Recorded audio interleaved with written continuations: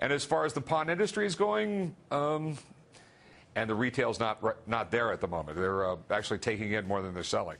The world was definitely not expecting this, but it looks like the end of Pawn Stars is here, everyone. Today we're going to be looking at the events that led to the Pawn Stars throwing in the towel and discontinuing the show. Also, comment "the end" below and we'll give a lucky winner a shout out in our next video. Number 10.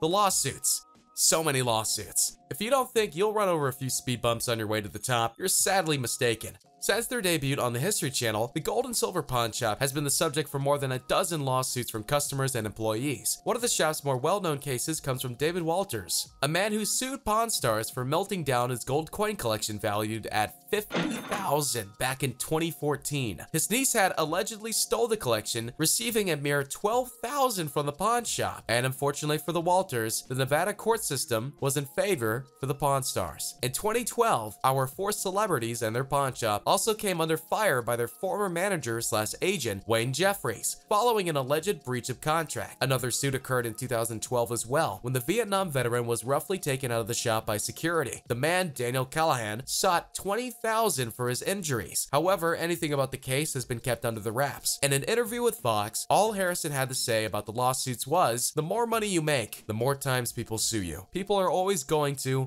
eventually go to sue you for something. What's all this? A line to get in a pawn shop. Number 9.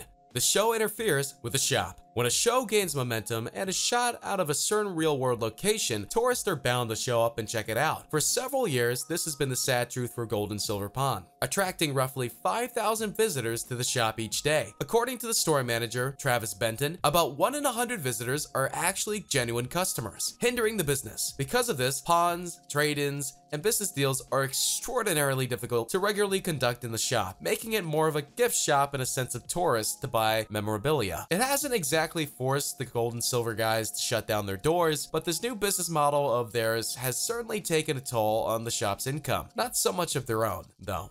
Oh, and good luck to ever seeing the actual Pawn Stars in the shop anymore, because... Hello. Hey, how's it going? Fine.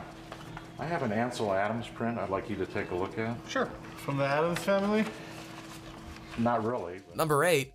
They don't even work at the pawn shop. Because of their show on History Channel, the Pawn Stars are able to make a wealthy living through other means. So don't expect seeing them in the shop unless they're quote-unquote working. And they still pop in once in a while, but it's only when it's time to film the show, which isn't done often as you'd think. They schedule the customers to see you on TV, and they know exactly what they're bringing ahead of time. To film the show, they also have to temporarily close the shop, which is also your best chance at meeting the crew.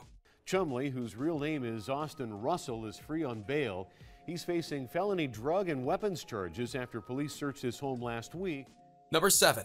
Chumlee's legal issues. On the show, Chumlee is quite the character, having somewhat become the shop's punching bag for laughs. In general, he seems like a softie. However, he recently came into trouble in 2016 when his home was raided by the Las Vegas police in relations to a sexual assault case. What came out of the raid were some narcotics, Xanax, methamphetamine, and marijuana, as well as an unlicensed firearm. Chumlee's experience at the Gold and Silver Pawn Shop must have come in handy though. When all but one charge was dropped in the case, he avoided jail time, but subsequently participated in several counseling sessions while under probation. There was also the alleged assault case, also in 2016, following a brawl on Hollywood Boulevard. Typically, mistakes such as these will follow someone around for a while, and it's definitely reshaped the way some viewers look at Chumlee and his association with the Pawn Stars. Number 6. Corey's troubles. For someone who owns a bar, Corey sure can't control his alcohol. One incident occurred in 2012 when Big Hoss was out in Big Bear Lake, California to celebrate a momentous occasion. Things got really loud really quick. However, and soon enough, Corey found himself in a drunk tank after resisting arrest and having a minor bar fight with a security guard. Then again, in August of 2014, it was lightly reported on that during a motorcycle ride out in Missouri, Big Hoss got himself big hammered again, acting ridiculously drunk and obnoxious. According to a few witnesses and photos, the man was far past his drinking limit this time and just urinated all over a bar stool, quite profoundly as well. And while the event didn't get Hoss kicked off the show, it didn't get him kicked out of the bar after tossing a bar stool across the room. At least he apologized afterwards, right? I think at auction, you're looking at a significant value in excess of $250,000. Number 5. They lack a sense of credibility.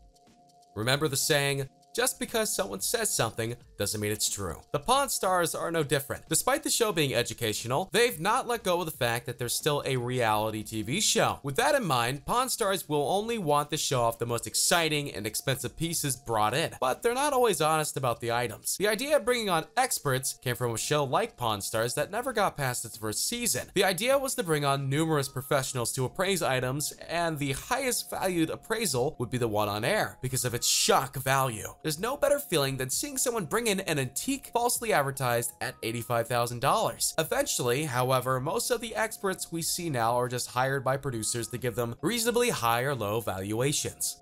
A man best known as the toy expert on Pawn Stars is facing a domestic violence charge following an incident outside a restaurant last month. Number 4. The experts also have dark secrets. The Pawn Stars wouldn't be quite as complete without their set of experts we see coming every now and then, but there's still a lot we don't know about them, some of which ain't so great. Johnny Jimenez Jr. was a former toy expert on Pawn Stars until his arrest in late 2015, following a domestic abuse case with his girlfriend, whom he'd bring to the ground in a restaurant parking lot. John Reskinoff was an autograph authenticator on the show, whom in a 2011 episode falsely identified Al Capone's signature for that of Al Rudy, who was actually a producer on The Godfather with Pacino. The owner of the screenplay, Diane, still managed to sell off the screenplay anyways for $12,000, blowing out Rick's offer for $500. Drew Max was another authenticator who purposely used his presence on Pawn Stars to falsely identify sports memorabilia as real, reportedly costing sellers thousands. Lastly, and most recently, Steve Grad's expert skills were put into question in February of 2018, after incorrectly identifying numerous signatures at a convention, causing him to also be fired. To be honest, Pawn Stars should just stick away from autograph authenticators altogether. Number 3. The Pawn Plaza flop. With the series' fast rise in popularity, Rick noticed an opportunity to expand and benefit from the thousands of tourists who visit the store every single day. If you happen to have visited the pawn shop itself, you probably noticed the Pawn Plaza across the way, which houses several stores, dining, and shopping. Though, by August 2016, the smoke shop, pizza place, and donut shop all shut their doors. The location has failed miserably since, subsequently costing the Pawn Stars a cool penny. I have a book signed by Shoeless Joe Jackson. Number 2. Hold This L, Pawn Stars. Leaving aside the financial loss Harrison had taken on the Pawn Plaza, our pawnbrokers have also taken quite a few losses on items as well. One of the shop's most popular losses comes from the time Rick Harrison purchased a quote-unquote signed Shoeless Joe Jackson book for $13,000. Seriously, man? Go find yourself some new authenticators. There was also a time when Corey, Big Hoss Harrison, bought a fake Wheelie Mays jersey for $31,000, which was also wrongfully authenticated. Guy in a suit comes in the pawn shop, got a big set of diamond earrings.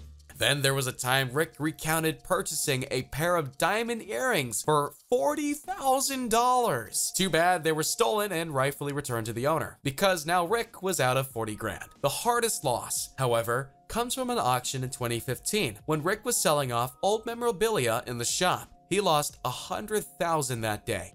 What do we got here? This is a Sony Walkman. Okay, that's a little antiquated. Number 1. There's a lack of interest from Rick. After doing the same thing over and over again, you're bound to get tired of it. I have probably the world's #1 Pokemon collection inside this case. Little figures? Cards, and they're all Charizards.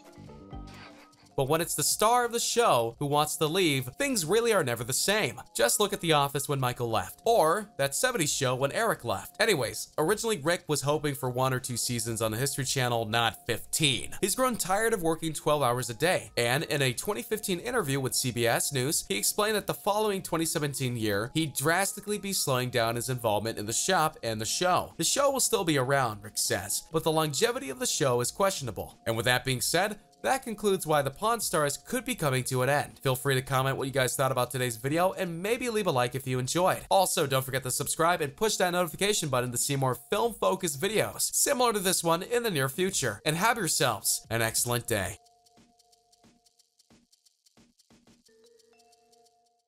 Harrison himself was given the key to Lexington, North Carolina, a fitting tribute to the place that he grew up in. His family has given many statements on the passing, but this one from his son Rick seemed the most appropriate. He will be tremendously missed by our family, the team at Gold and Silver Pawn, and his many fans over the world. He was my hero, and I was fortunate to get a very cool old man as my dad, that I got to share him with so many others, and they got to see what a great family man he was. It's something I'm grateful to have experienced with him. He lived a very full life, and through the History Channel television show Pawn Stars, touched the lives of people all over, teaching them the value of loving your family, hard work, and humor. We appreciate everyone's thoughts and prayers, and ask that we are provided some privacy at this time.